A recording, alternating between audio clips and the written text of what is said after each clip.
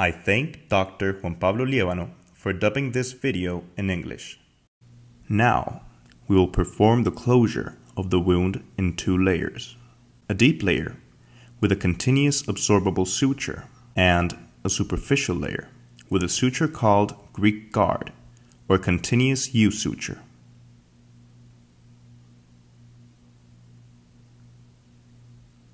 The photograph shows the initial irregular wound and its debridement.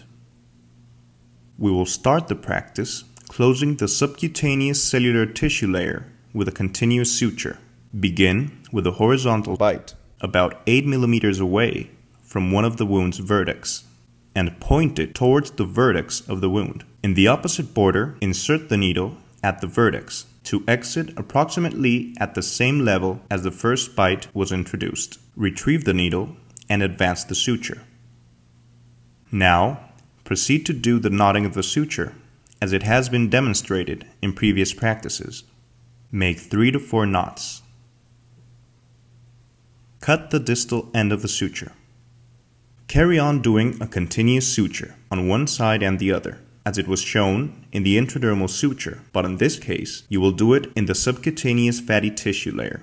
After retrieving the needle, in order to insert the needle in the opposite side of the wound, remember to do so a few millimeters behind the spot where it came out in the previous bite. I'm using an absorbable polygalactin suture with a 4/0 gauge and a round body taper point needle. In an animal specimen, you can use any suture you have. Under clinical conditions, you can close this layer with interrupted stitches or a continuous suture. On many occasions, I prefer to close this layer with a continuous suture because that way fewer knots are left on the subcutaneous layer that could cause granulomas when they are close to the dermis. When you get to the other end of the wound, perform the knotting of the suture. Make 3 to 4 knots because it's a multi-filament. Now, cut the 2 ends of the suture. The deep layer has been closed.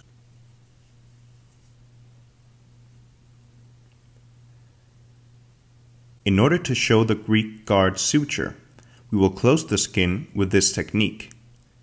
It's a continuous U suture.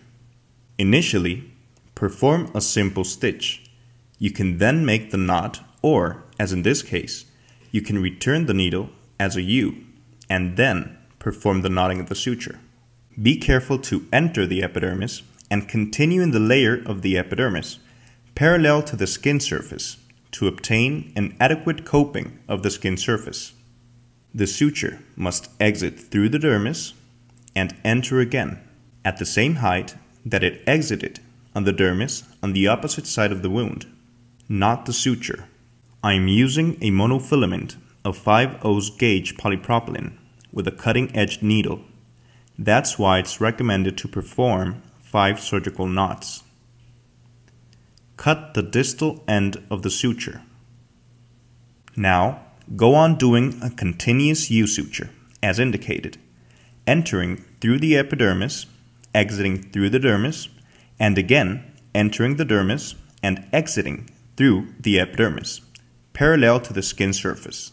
On this wound's superior border, there is a slightly irregular edge that has been left after performing the debridement.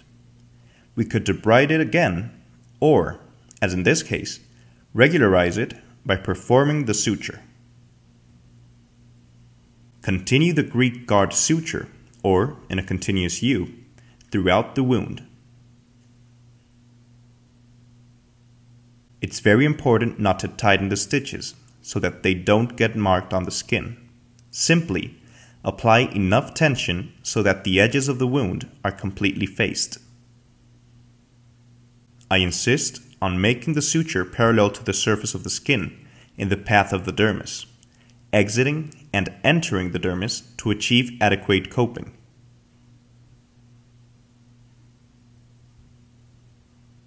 The Greek guard suture offers adequate skin eversion, symmetrical coping of the edges, and a fast advancement.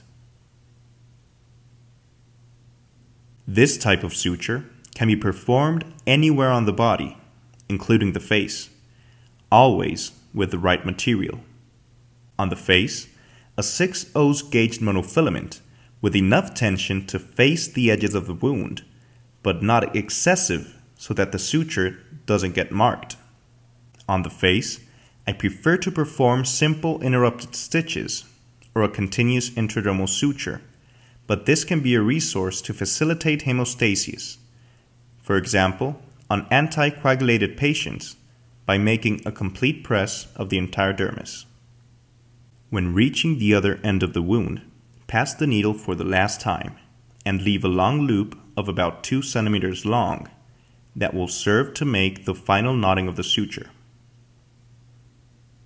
In order to perform the knotting of the suture, do an initial double loop to ensure the tension of the suture and the coping of the wound edges. Continue knotting until completing 5 knots. Now cut the 2 edges of the suture.